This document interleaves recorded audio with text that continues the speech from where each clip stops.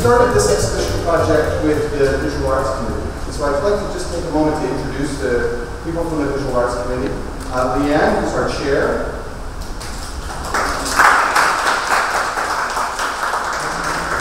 Ramin, who's there behind the camera.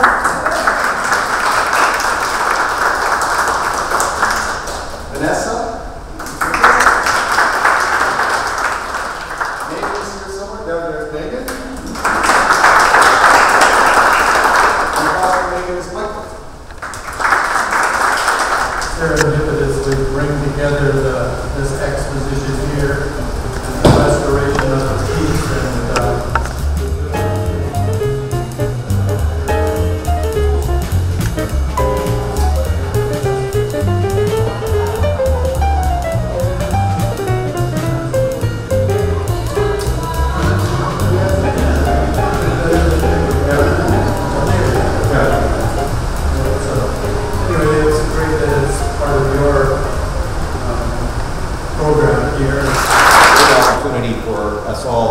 to talk, to dialogue, to communicate about what Coquitlam has become and what Coquitlam has come to mean to us.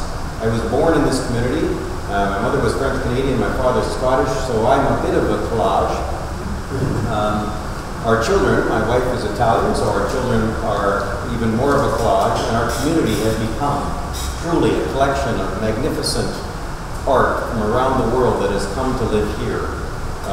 People from around the world, cultures around the world that have come to join us and celebrate their cultures with us and celebrate their heritage with us. It's an amazing evolution of a community that, as I was growing up, it was either French Canadian or English Canadian with very few other visible cultures. And today it's so much different. So I'm not going to talk anymore. I do want to express apologies for a number of members of council. I know that Councillor Terry Connor and Terry O'Neill are both at the Cultural Services Advisory Committee tonight. I gather it just ended a few minutes ago, and I think they're both coming over here to participate in this. But all of council joins with me tonight, and thanking you all for participating. Thanking the Ourgreen Cultural Centre for the tremendous work they do in our community. Thanking artist Mr. Stewart. Thank you for the contribution that you made so many years ago and continue to be making. And I, again, greetings to you all on behalf of all of us.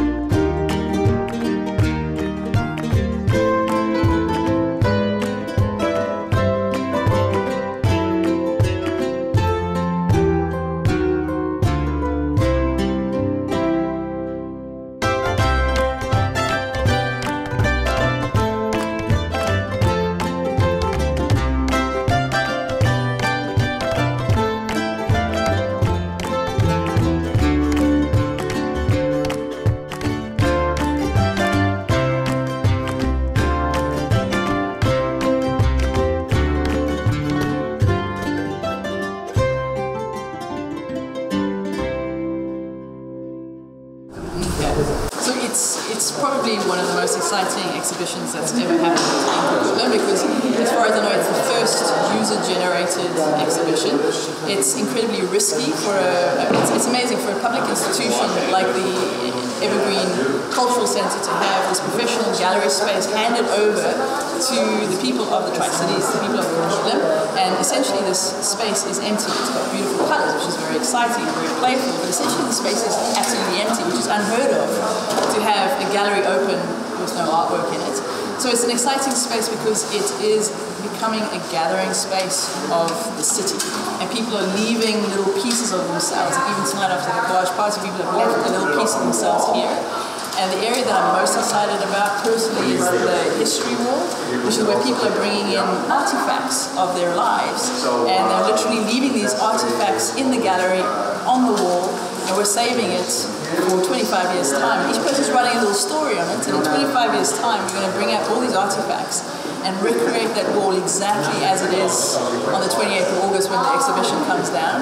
So it's exciting because it's potential. Nobody has told anybody what this exhibition is. Nobody's put in place what the exhibition should be. There's no boss. People are the bosses. So the amount of potential that we have to create something exciting is unbelievable. So today on the first day, I'm full with just excitement because I can see in my head where we're going.